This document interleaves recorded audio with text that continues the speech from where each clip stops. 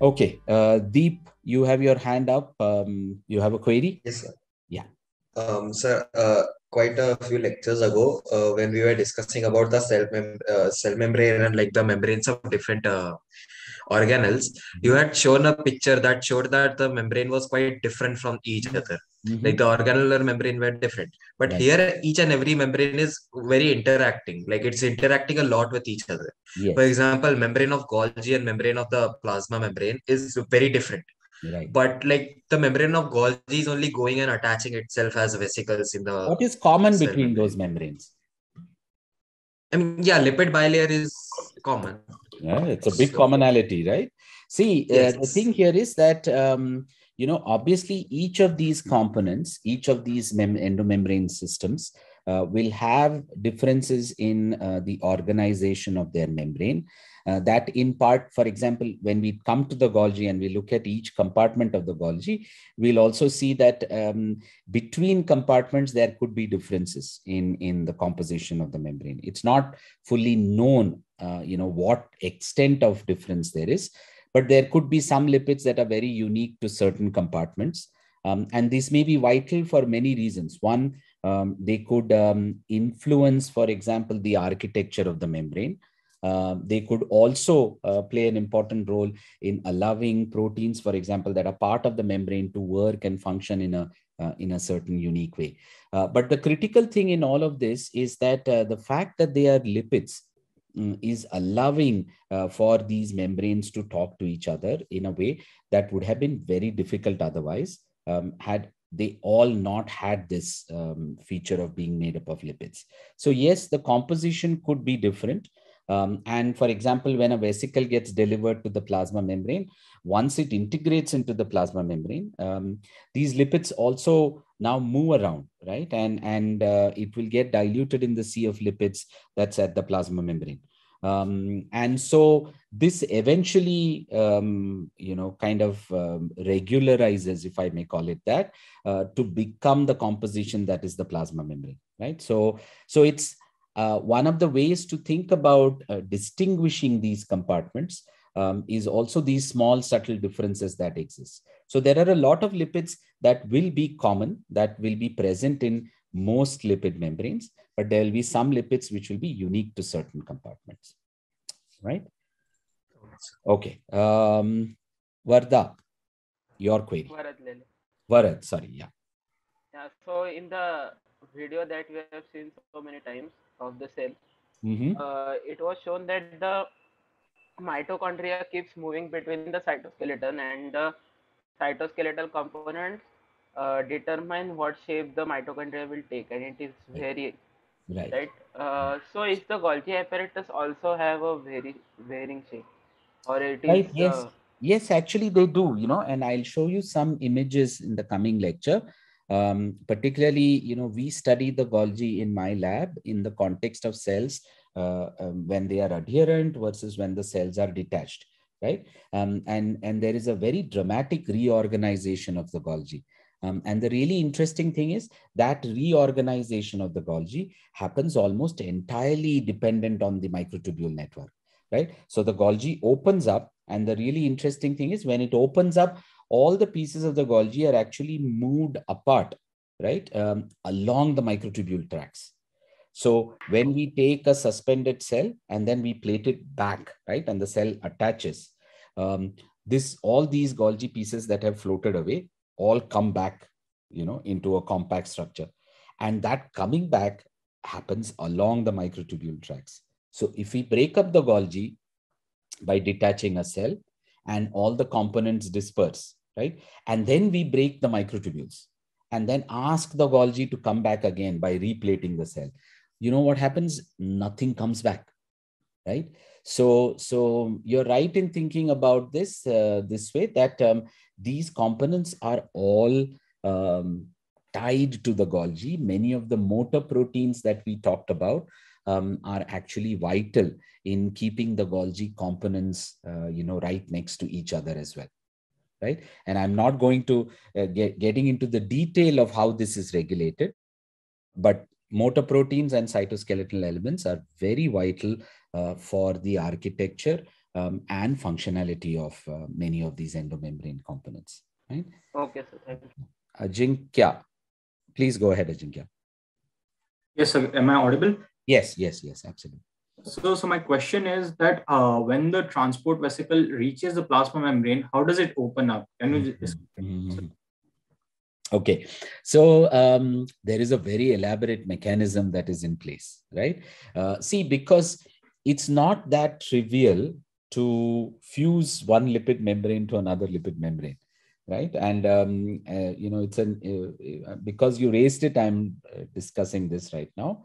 But there are a set of proteins which are actually part of the plasma membrane and part of the vesicle as well, that allow for one docking, because there has to be binding first. So there are two events here, right? The vesicle could keep floating around and keep bumping on the membrane. It needs a place to kind of go stick to, right? And that sticking to the plasma membrane is, can be mediated by proteins that ensure that a vesicle gets delivered to a very specific site at the plasma membrane.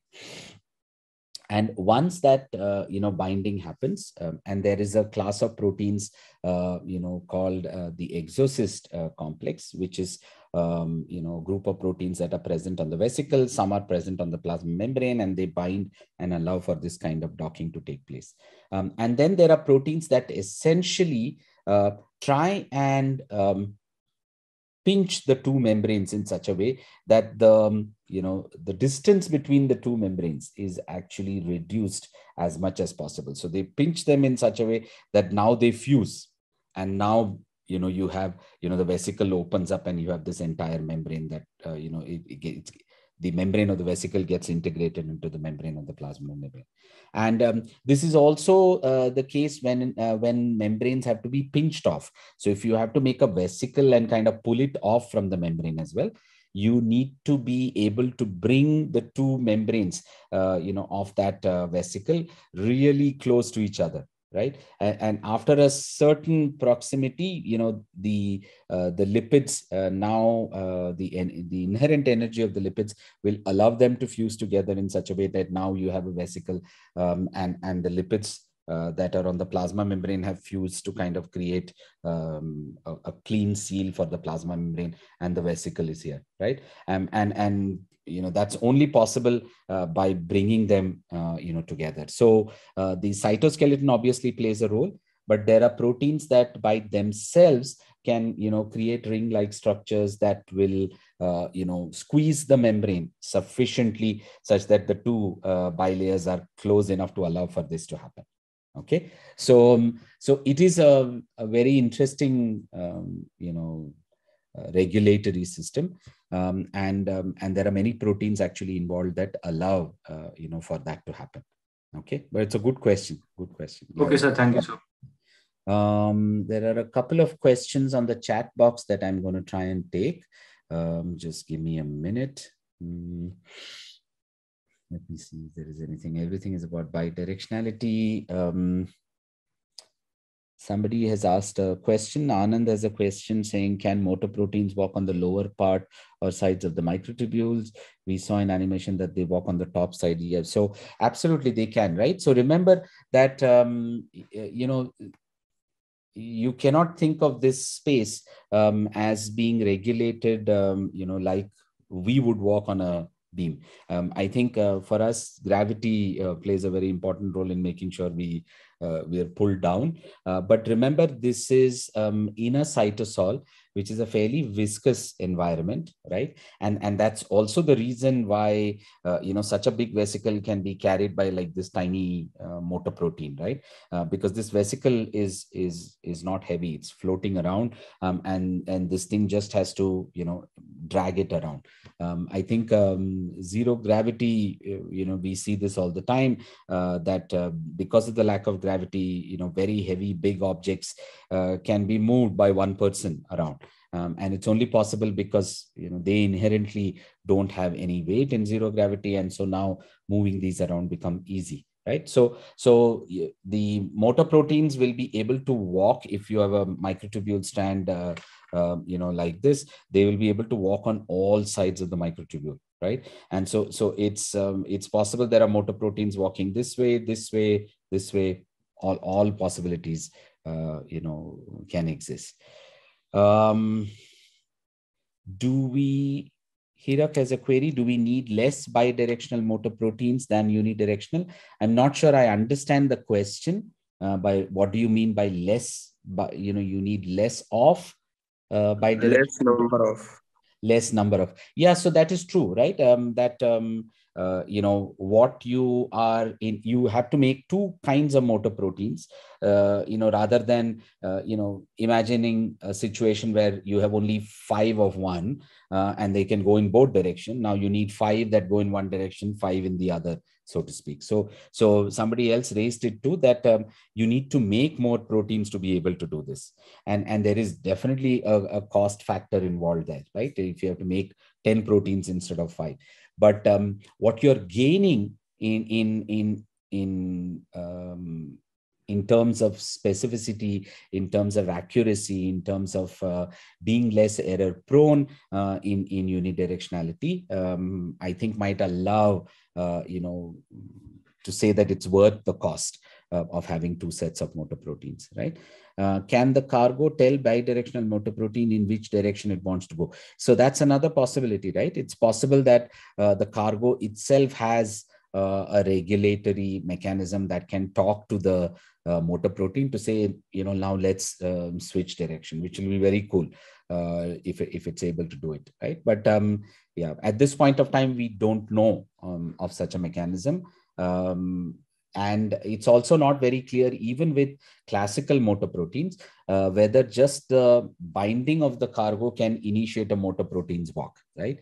For the most part, it's thought that motor proteins, as long as they have energy, will have a walk, and in the process pick up things as they go along, right? In some cases, they may be attached to the vesicle to begin with, and then begin to make their walk as well. Okay,